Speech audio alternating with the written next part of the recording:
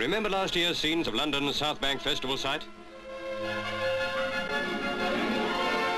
It's a very different picture today, as 100 demolition experts make Britain's 1951 show window look like a battlefield.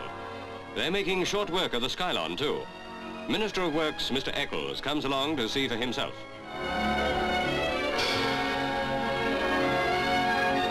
Already the Dome of Discovery has lost its roof, but all in a good cause.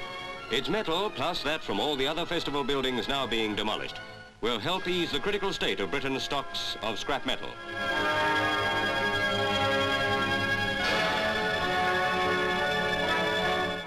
Workmen have got only 6 months to get the whole site cleared. Thanks to the very latest equipment, they're well on schedule. Here's a tricky operation. 2 men are cutting either end of a large girder and hope to drop it flat onto the ground. But something's gone wrong. One end snapped and a workman is flung down. As a matter of fact, he got away with only a few cuts. The Minister of Works suggests fireworks here at coronation time. Nothing like finishing the festival with a bang.